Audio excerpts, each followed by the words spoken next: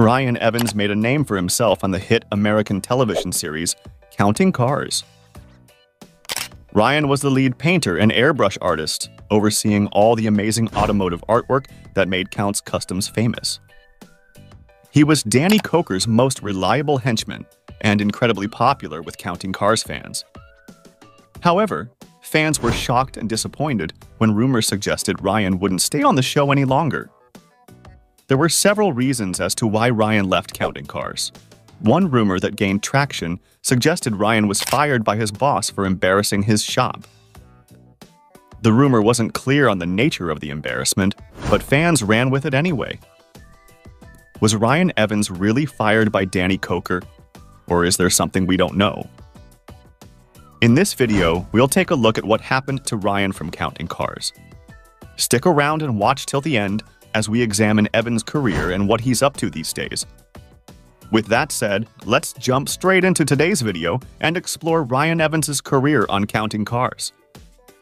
Counting Cars started as a spin-off of Pawn Stars, eventually becoming one of the most popular series in its own right.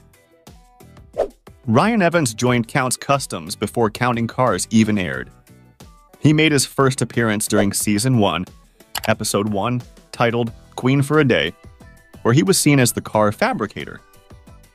Although Ryan didn't have a major role in the first season, by Season 3, he became a regular face. Ryan's role continued to grow, and he even won Employee of the Year, receiving a 1975 Chevrolet Suburban for his efforts. By the fourth season, he transformed from a regular employee to a main figure in the Counting Cars cast. This growth was partly due to senior members of the show leaving or being fired.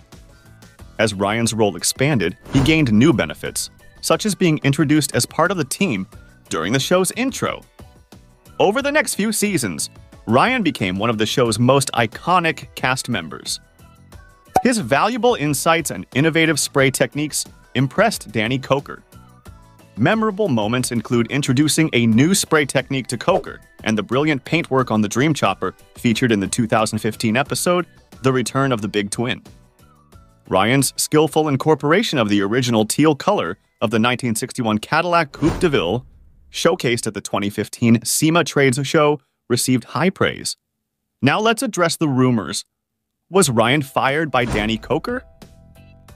Despite the amazing work he did on Counting Cars, rumors spread that he was fired. However, it turns out these rumors are fake. Ryan Evans is still proudly working at Count's Customs, as indicated by his social media. Having dedicated 2 decades to the shop, Ryan seems content with his job. What are your thoughts on Ryan Evans and the rumors about him leaving Counting Cars? Let us know in the comments below.